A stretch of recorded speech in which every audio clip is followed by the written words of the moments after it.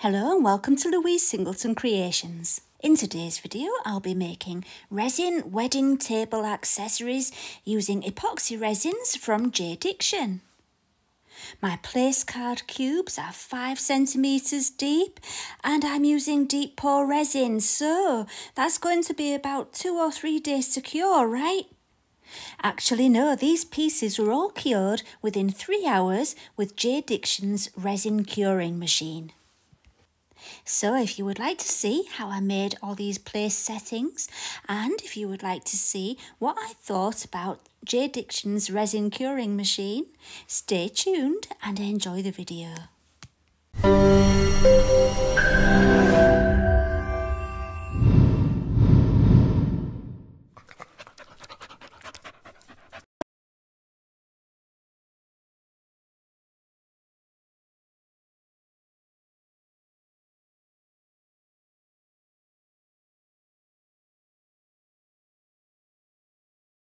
Last month you might have seen my video where I reviewed a resin curing machine, and although it did work, it did speed up the resin curing process, I wasn't impressed with the space.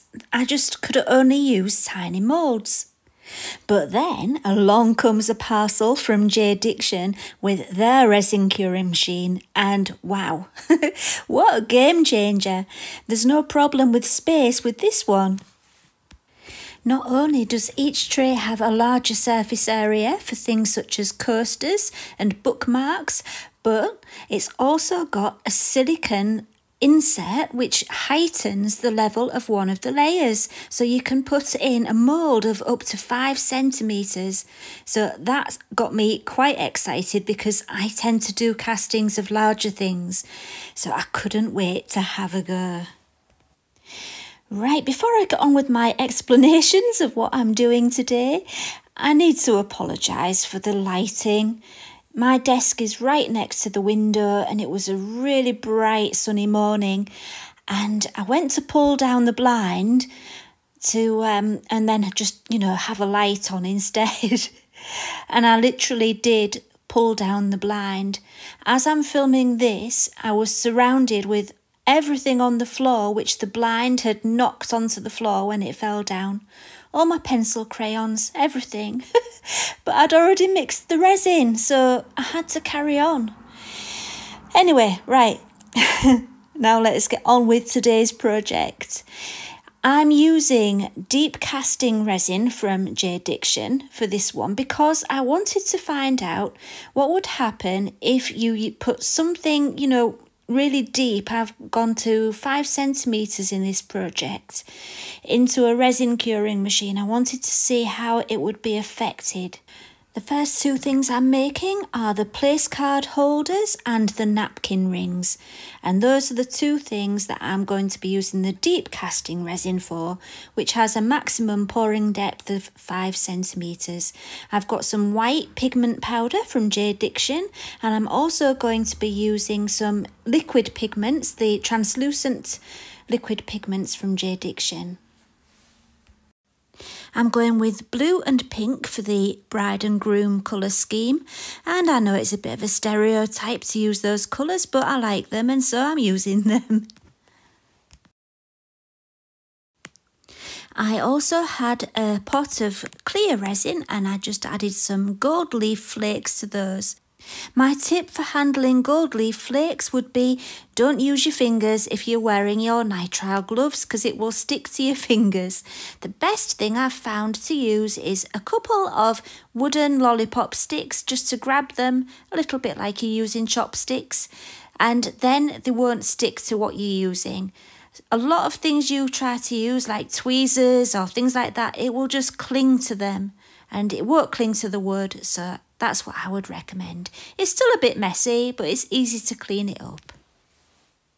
And once they're in, give it a really good stir and all those big chunks of gold flakes will break up into smaller pieces.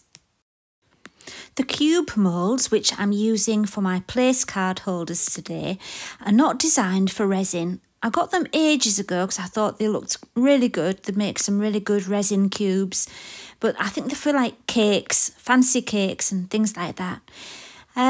Yeah, The thing is, I will tell you now, I wouldn't recommend them for resin. If you're going to be doing it all in one pour like I'm doing today, the sides just weren't strong enough to support the weight of all that resin in there, and they kind of bulged out, so my sides of my cubes when I'd finished were not flat. So yeah, just thought I'd explain what I'm using there for the place card holders. And for the napkin rings, I had a clever idea. Well, yeah, I thought it was a clever idea until I wasn't so clever, but I'll tell you about that in a moment. I've got those two green moulds are pot moulds, and they make really good little pots. Now, my idea was to fill them just part of the way, until I reach the top of that inner piece, which I'm pouring on now. I just wanted to reach the top, but I kind of went into autopilot and forgot I was doing that. And I filled them all the way up, which you'll see in a minute. Anyway, I started off with my gold leaf flakes, and then I used the white and then the colour on the top. And everything seemed to be going oh so well until I realised that I'd filled the green mould up all the way by mistake. And so I had to find another mould to pour those into until there was less in there. But before I could do that, I had to cut it in half, which is what I'm doing now. Honestly, you know, do you ever have one of those days where you just know straight away that everything you do is going to go wrong? Well, yeah, I think as soon as that blind came down in my hand, well, I think I knew then that this wasn't going to be a very good morning. Luckily, everything turned out okay, but it was a trial.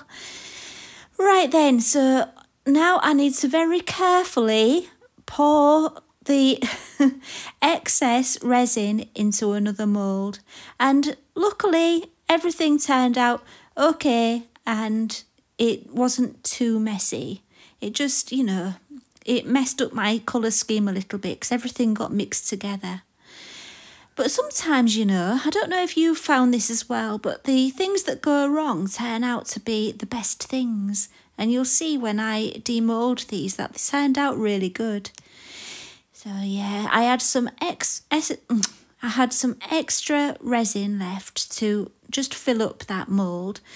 And the other one I poured into a crystal mould, and that all went wrong as well because I knocked it over and got resin everywhere. Honestly, it was a terrible morning. Okay then, on to the coasters. I've got another tray from my curing machine, and it's always best to work actually in the tray. Then you don't have to worry about moving them afterwards. And for this, I'm using exactly the same colour scheme. I'm using the gold leaf again, but I've mixed that a lot thicker. And this time, instead of using the deep casting resin, I'm just using JDiction's regular epoxy resin. I wanted the gold leaf mixture to be really thick so that it would kind of form a little bit of a barrier in the middle, because I wanted to pour the white and the colour either side of the gold line, and it worked really well. And I'm going to try this again because I liked the finished result. So I just poured the two colours in at the same time, either side of the gold line, and let the resin work its magic by itself. And this idea is good if you're a beginner, because you can't really go wrong.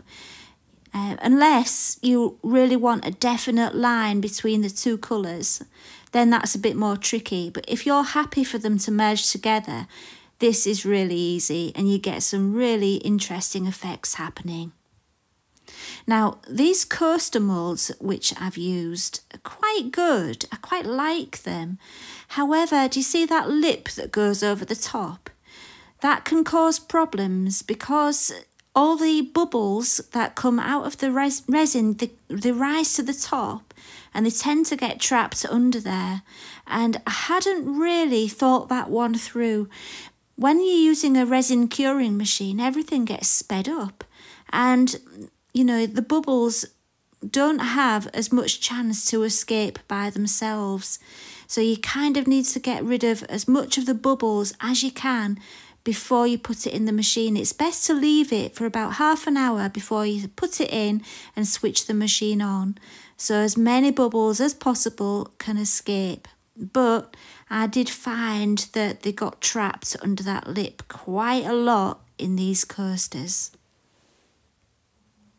Now everything's ready, it's time to pop it onto the resin curing machine. So there goes the first one, easy peasy. With the second one, I nearly put it on the wrong way. If I'd have put it on the way it was going on, it would have been too close to the coasters, that second level. So what you have to do is turn it around 180 degrees, and it's very clever. It brings it up higher so that there's more space in there. So yeah, that's what I did there. Okay, now for the settings. The knob on the right is for the temperature, and I just wanted it on the lowest temperature, which is 35. And it's not flashing, it's just my camera doesn't like the display on there and it's making it look like it's flashing. So yeah, the 35 you might be able to see on the right on those numbers is for the temperature, and that 02 on the left means 2 hours, and so that knob on the left is for setting the amount of time. Okay, I waited for everything to be cured before demoulding, but the coasters and the solid blocks of resin were actually ready after 2 hours. Can you believe that? 2 hours? Normally it would take 2 days for 5 centimetres of deep pore resin to cure. That's how good that machine is for speeding up the curing. And there's the coaster, look. And anyway, the napkin rings, they did take longer because it was a smaller mass of resin. Resin cures more quickly the more deeply it's poured, and the more of it that you've got of it, if that makes sense. It does cure quicker that way. But if you've got a small amount of deep pore resin or any resin, it will take a lot longer to cure. So yeah, the napkin rings took 3 hours altogether. And I'm really pleased with the coasters. Apart from those bubbles I was telling you about that got trapped under the lip of the coaster, I think they're really nice. And I like the back as well. They kind of look like flowers growing up from the dark part at the bottom, don't they? That's what I thought. I actually was thinking that would be quite nice as the top of the coaster, but I kept it the other way around in the end, with the top as I poured it, that was the top. But yeah, I think that's quite cute, those back bits. So what I did do was I cut some decals on my Cricut for the coasters, and I put a layer of heat-resistant resin on the top. And I didn't film that, but you'll see that shortly. And here's the place card holders, and they've come out really interesting, but can you see how the sides have bulged because of those flimsy moulds? They really weren't ideal, but there's some really interesting patterns going on in there. But also something I want to point out is the bubbles you get on the sides. Now, all I can think is that deep pore resin just didn't have long enough to let all those bubbles escape. I'm thinking if I'd have left it longer before putting it in the curing machine, maybe even a couple of hours, to really let the bubbles rise to the top and, you know, to get rid of them, then put it in the curing machine, I would have got a much better result. So yeah, that is something to consider with resin curing machines. The bubbles can be something you've got to think a little bit more carefully about. And here's that pot. And you know, considering that was something that I just used to pour my extra resin in, that actually turned out quite cute, didn't it? The thing with those moulds though is that they're not very shiny on the inside, so it's quite a matte finish, but still, I like that. So on to the napkin rings, let's have a look at those. So out of everything I made, I think these were my favourite.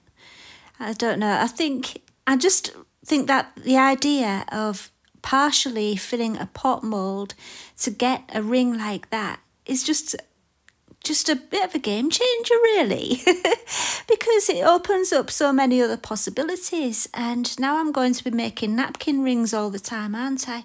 Mind you, we never use napkins in our house, so anyway, this would be good for the wedding table idea, because obviously you're going to have your posh napkins at the wedding table. And there they are. I really like them. Now, that surface that you can see where I poured is obviously rough, and that's going to need sanding. And I also put a little layer of UV resin on, which you're going to see next. So I'm just using a nail file just to smooth down those edges, and I'm leaving a lip. You always get a lip at the top when you pour into a mould, and that can be really useful if you need to do a top coat of resin, because it stops it from pouring over the sides.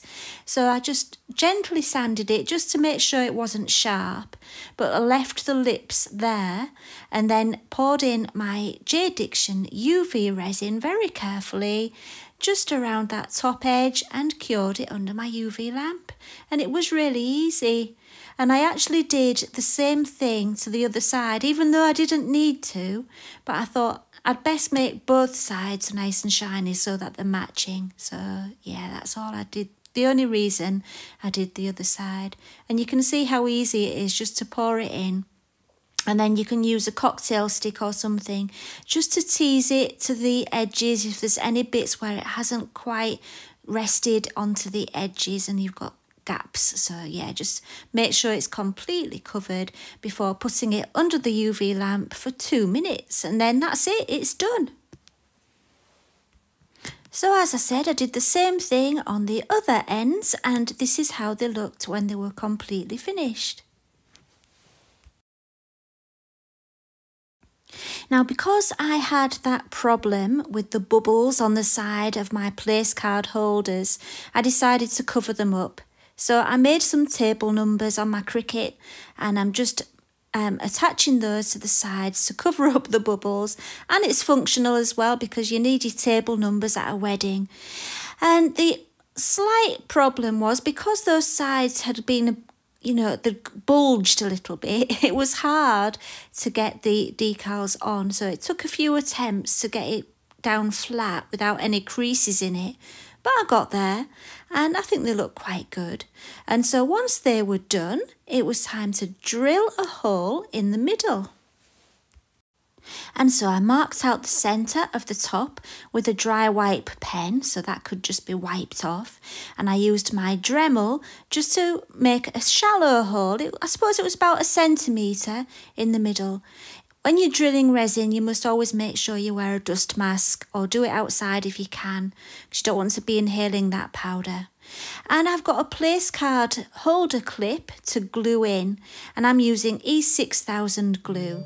Really, I should have used a smaller drill bit because my hole was a little bit too big, but I just put plenty of glue on and it was okay. It was a bit hard to make it stand up straight. But I was being lazy, you see. I couldn't be bothered to go into my toolbox to find a smaller drill bit, and I just used the one I had. That'll teach me for being lazy, won't it? But I love these memo holder clips. I think they're so useful for different things. And the thing is, after the wedding, these can be taken home as souvenirs and used to put little reminders on, or, you know, clip anything onto that you don't want to forget about. So yeah, I think they're really good. So here we have the finished pieces, and overall I'm quite happy with the results. Now, what do I think of the JDiction resin curing machine? Well, it did everything it said it would do. It really sped up the curing time massively. Also, the amount of space in there has been really thought out, and I'm very impressed with the design. With that silicone extension, it's just fantastic.